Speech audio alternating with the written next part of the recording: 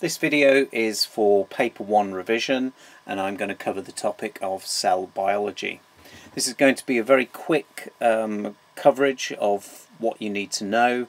There are more detailed videos, particularly on cell biology, in DrBiology, so if you're not already subscribed, then please do so.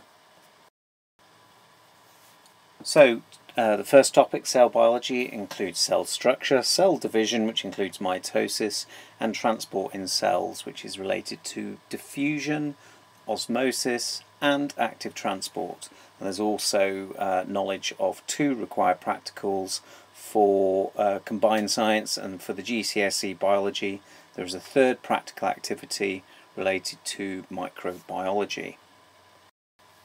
If your school uses Caboodle, then these are the pages that you need to look at. Okay, so those are the pages for Caboodle. Okay, so what do we need to know for biology, paper 1, cell biology? Probably the easiest part of this section is looking at the structure and function of animal and plant cells.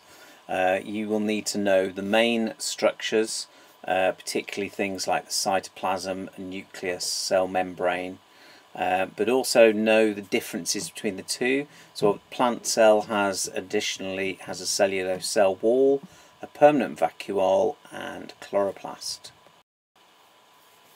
You'll need to know that bacteria cells are very different because they have strings of DNA called plasmids, or loops of DNA, sorry, called plasmids. And also their structures. So again, you need to know about prokaryotic and eukaryotic cells. This brings me to the first required practical, and the first required practical is related to how to use a microscope. So if you go on to DrBiology, there is that video there to help you. You'll need to know the main structures and their functions. So the function is basically what job it does. These are relatively easy to understand, and I would just revise them so that you can recall them. So possibly what you could do is you could maybe do a card sort, or you could test yourself now by covering up half of the answers and see how you get on. You'll need to know how to use microscopes, and also you'll need to understand how to do calculations. This is what I call the I-am triangle.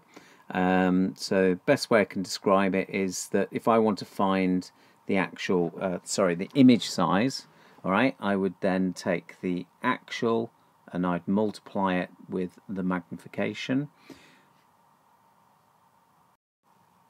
If I wanted to find the actual size of what I was looking at in the microscope, I would then take the image size and then I would divide it by the magnification.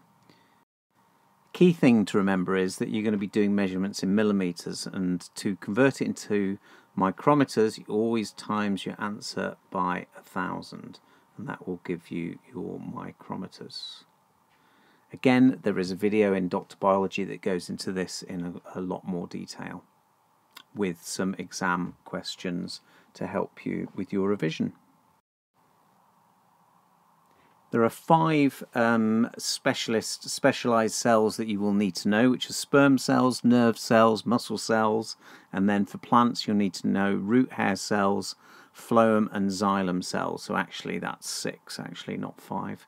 And you'll need to be able to recognise what they look like, you'll be able to understand their adaptations for how they work, and be able to describe their structures.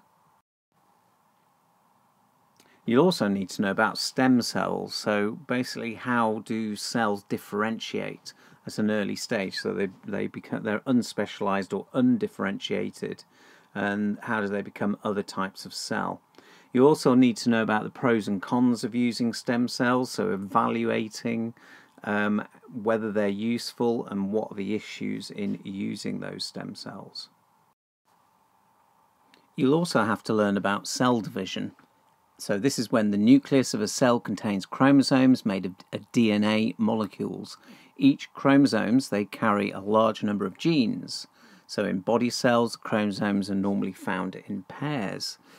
The cells divide, okay, and this means that this allows you to grow and produce new cells to repair and maintain existing cells. This is a DrBiology top tip. I would learn these different stages. Very important to know that, and also be able to draw the processes of mitosis.